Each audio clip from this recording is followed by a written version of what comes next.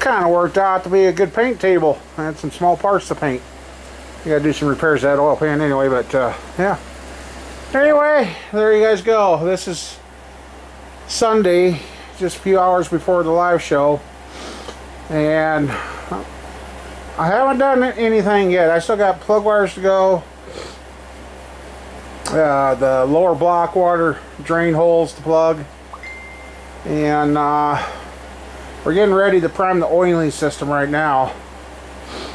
And the night of the live show here that I done this, I probably hadn't done the break-in because that's just too long to do the break-in on camera, and that's too much fumes for me. So what I'm going to do is we're going to run it on the live show. We're going to bring it to life on the live show. Well, by the time you see this, that will have happened.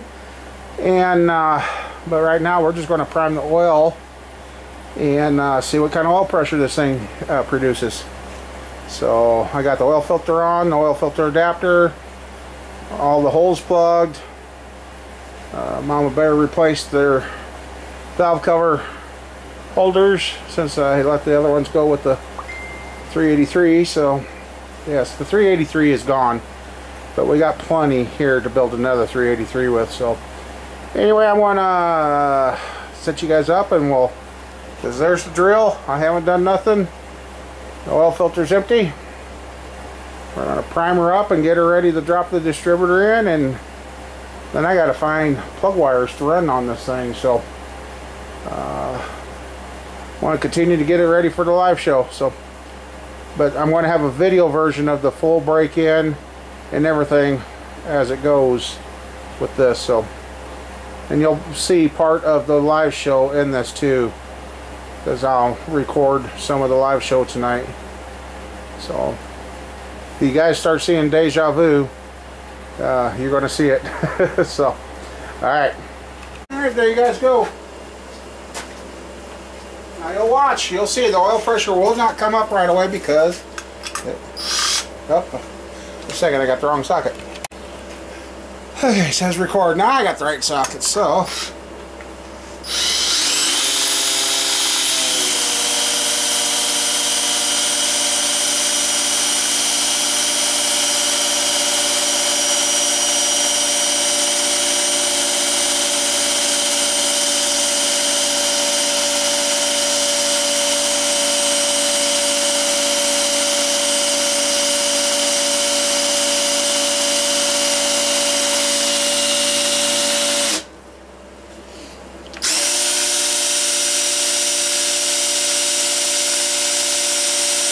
$75 with a drill.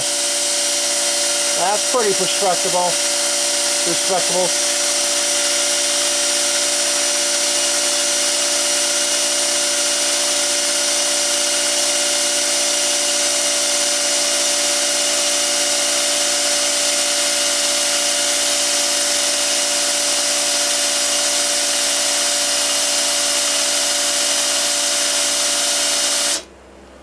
Okay. Take a look down in the valve cover. The heads were dry, so see if we got oil running through, and it does look like we have that.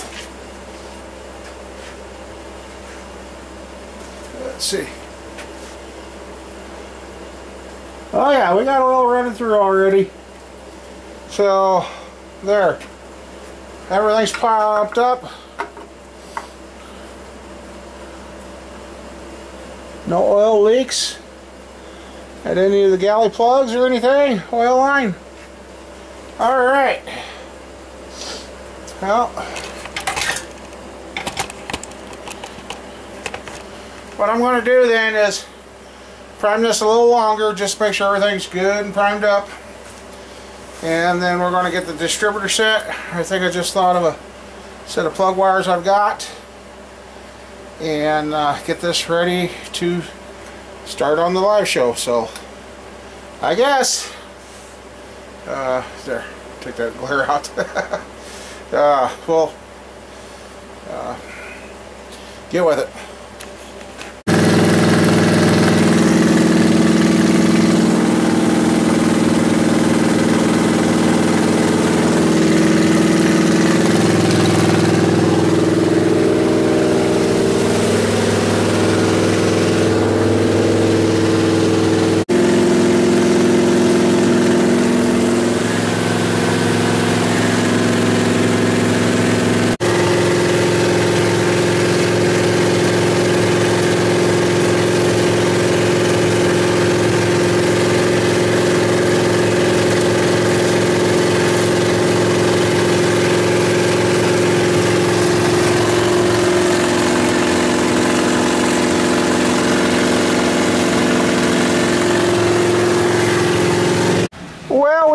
got through the break-in, and then you see some dribbles. I'm not sure where they come from, but for the first time ever, yeah, I'm probably going to lose a fingernail.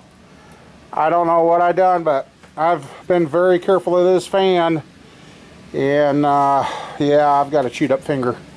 It's kind of gone numb now, but no, it's bit the freaking belt again. I guess once you roll a belt, you just will throw it away because it won't play nice, but so I got to get a new belt and finish the break-in. We are almost done, ready to start idling it down, but like I said, for some reason she started puking there. Let's see what it got to. Oh yeah, after I shut it off, she climbed right up there. I can hear her now. Oh, see, the 80 ohms going to run hot. No, that's because we had to shut it off fast, because the water pump stopped turning, and prior to that it was running at 210, which that's don't bug me, because I expect it to run a little closer to 200. Now where's that oil coming from?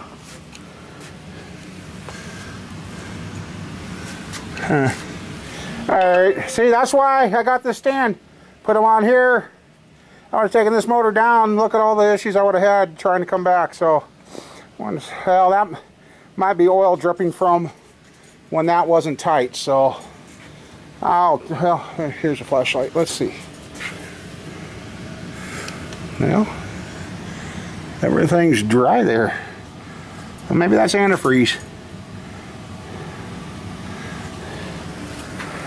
That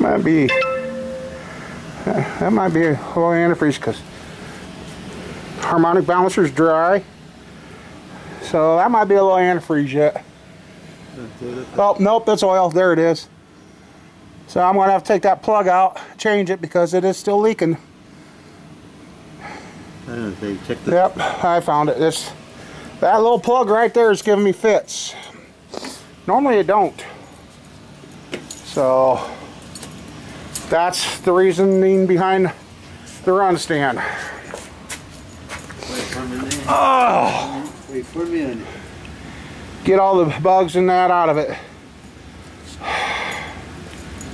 Like I said, well, she's got a heat cycle on it now. I'll go get a new belt tomorrow. And I think I got about 6 more minutes running at the RPM, then we can dial it down and everything. But yeah, that's where it is. So also, you can see the brown truck is now moved. It has working brakes. Let's see. Oh, that finger's really sore now. Got Snowball hooked up for that for its test pole tomorrow. I'm gonna go get the tires changed on that trailer, put some better ones on. And as you guys see, Roger's up, but yeah, we ended up putting new rotors and 1 new brake caliper set up on the back of the truck, and it's driving good. That tire better not be. Now they all look soft right now. I have to check them, see where they're at. But yeah, nice mud. Needed to use 4-wheel drive the last few days out here to get around. But yeah, so that's where we're at on the 80 over. So, yep, see, she's already cooling off. But yeah, that don't surprise me, as it was hot, and when it threw the belt, I just shut it off. But I don't know, I think my gauge up there in the head was still dripping. I don't know.